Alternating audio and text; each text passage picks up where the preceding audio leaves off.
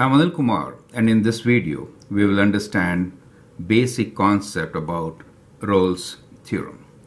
Let me roll the ball and we'll take a very simple example. Let us consider that this is a playing field where we kick a ball at this position. So the ball will go kind of like this and then return to the ground, right? So that's the trajectory which a ball is going to follow. Let us consider that this point is A and this point is B, where the ball lands. What you notice is that the height of the ball, let's say, let me call this as height h, and let's say this is time t. So what we notice here is that the height of the ball at A is 0. So that is, we can say h of A equals to 0. And height of the ball at B is also 0. So height of the ball at B is also 0, right? Now you also see that the path followed by the ball is continuous, right? In between, we do have a point where the tangent to the slope is 0. So this point, we are calling this point as, let us say, C. So we do have a point here where we have horizontal slope on this trajectory. So which in derivative sense we say, because h is our function, we'll say h dash and t is the independent variable equals to 0 at t equals to c, right? So that is what you will notice. Every time you kick the ball from anywhere on the ground, it is going to land on the ground, and somewhere in between it is going to turn, and at that turning point the speed will be 0 for the ball, right? That's an application. And at turning point, if you are considering the path or trajectory of the ball, tangent will be 0, right? So in short, that gives you the scenario for Rolle's theorem, right? Now let's look into the definition of the theorem and then we'll try to understand it further. Let f be a function that satisfies following three properties. So we took height as our function where time was independent value. So it says let f be a function that satisfies following three properties. First, f is continuous on the closed interval a and b. That means including a and including b, right? F is differentiable on the open interval a and b. So this bracket means open interval, not including a, not including b, in between a and b. 3 is that the value of function at a is equals to value of function at b. That is f of a equals to f of b. Then there is a number c in open interval a and b such that f dash c is 0. So f dash c basically means that is the slope, right? Derivative, right? So this is derivative, or which represents the slope, right, of tangent. 0 means horizontal. Is it okay? Horizontal. So likewise, you can understand this theorem now.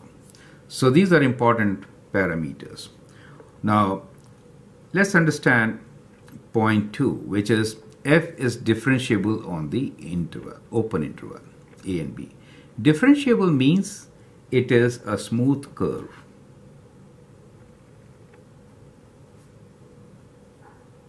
That means without cusp or corners, right? So that is what we mean when we say f is differentiable on the open interval a and b, right? So I hope the definition is very clear. Now there could be different scenarios, and in this video we can take a few scenarios. So there could be, let me make some diagrams here. Okay, what kind of scenarios could be there? So I'll just sketch a few simple graphs to show you what are different scenarios where this fits in.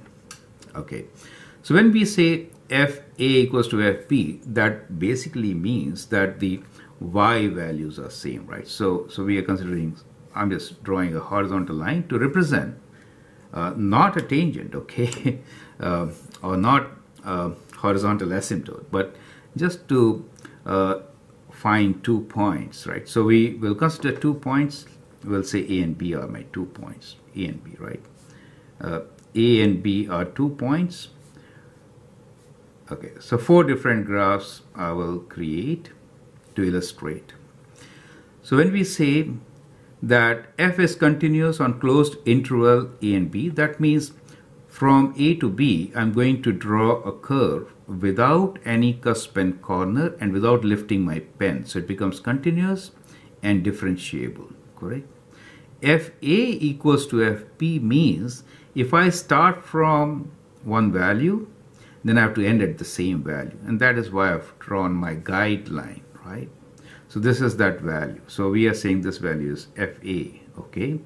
This could be Fb also. Both are same, correct? That's what we are trying to say, correct? So let me give you a few examples which will illustrate. Now, one, we could have a constant function, that is starting from A to B, we just draw a straight line, right? So that is a constant function. So one example could be f of x equals to, let us say 5. So in this case, f of a equals to f of b equals to 5. Is it okay? And how many c's do we have where derivative is 0? Think about it. We'll get back to this. Okay. Other, we could have a and b. We have to connect these 2 points. We could connect kind of like this. First going up and then down, right? And we could do something like this also. We can go down and something like this also, right? Okay. Or we could do, we can go up, we can go down, and then we can come back, right? So this is how, there are different ways we can do it. Now in each case, you find that this condition is satisfied. Fa equals to Fb. Since we have a smooth curve, we have satisfied that within the open interval, the function is differentiable. Since we did not lift our pen, we know this is continuous in this closed interval A and B, right?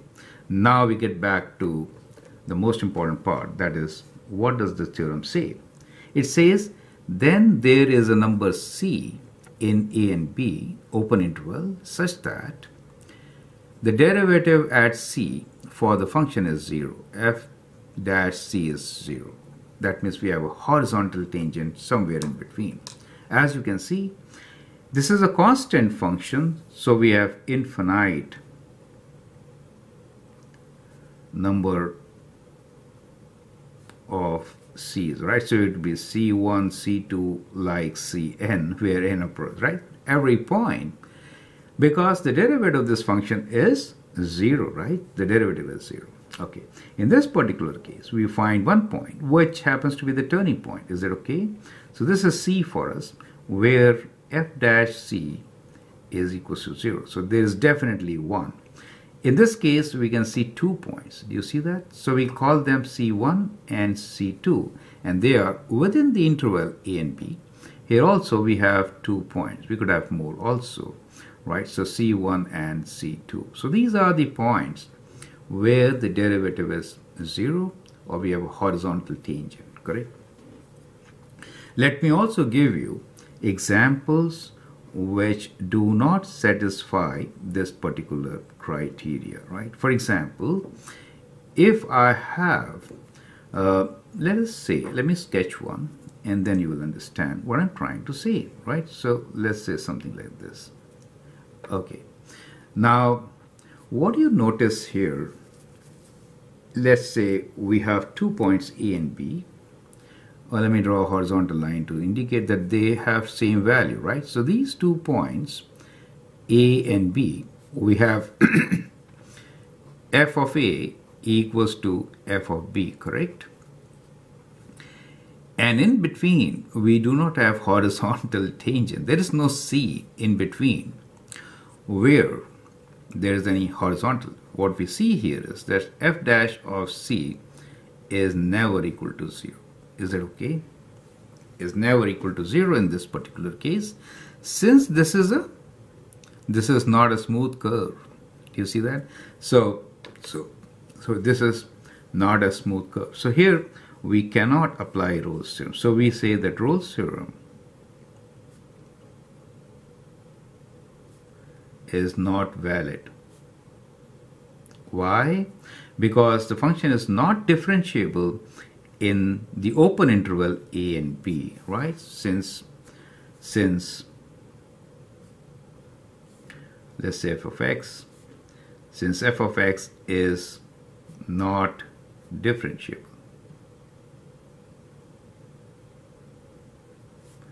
in open interval a and b. Do you get the idea, right? So if it is not differentiable, then we'll not have this condition. This is important to understand. So whenever you're sketching, you have to sketch without lifting your pen, ensuring a continuous graph, a smooth curve, ensuring there's a continuous function.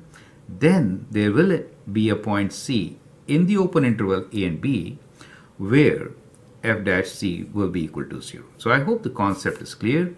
Now we will take few more examples to illustrate the point. I'm Anil Kumar. You can always share and subscribe my videos. Thank you and all the best.